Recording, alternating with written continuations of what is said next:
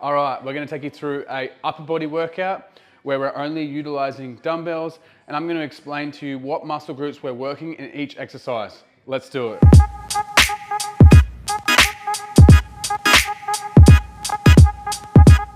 Okay, so the next up, we're gonna be doing dumbbell chest press. So this is not gonna actually make your breasts or your boobs bigger, but it is gonna even out your musculature between your chest, shoulders, and triceps. I'm gonna show you a small variation to make it more triceps and shoulders so you avoid getting too much muscle in the upper chest. So we're focused on keeping the dumbbell slightly turned in.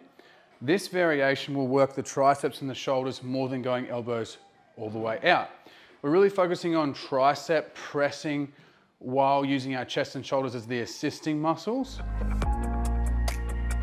Dumbbell shoulder press, we're going to be working the whole shoulders, mostly focusing on the lateral and the front of the shoulder, and you'll be working more of the posterior shoulder when you're doing back exercises. So let's do it now. Dumbbell shoulder press, we're doing it in a split leg stance here, trying to keep the ribs down so you're not arching the back too much, so you're going to be nice and flat through here.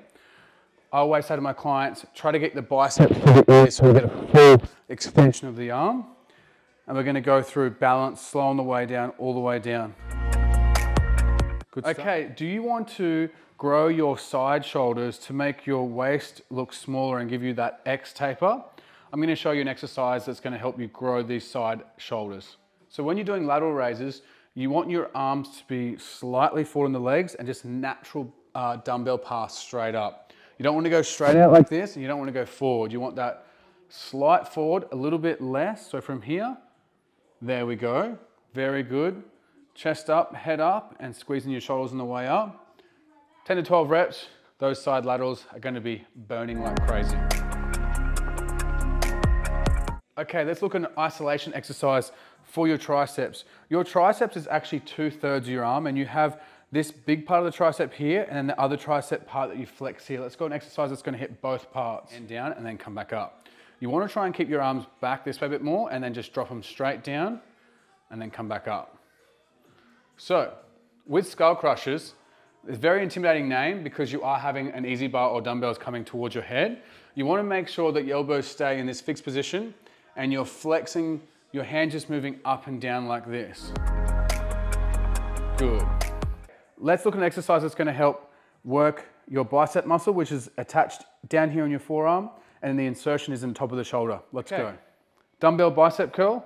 We're bringing up, we're actually turning our wrist, flexing the bicep at the top, coming all the way down into a neutral position.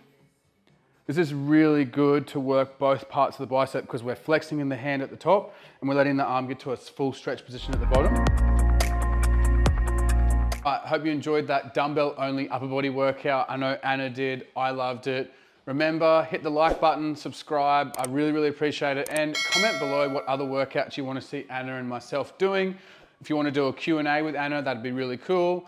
And if you want to see Anna's Instagram, TikTok, the description is in below. If you want to become one of my clients for personalized online coaching, the description is in below. And that's us. See you later.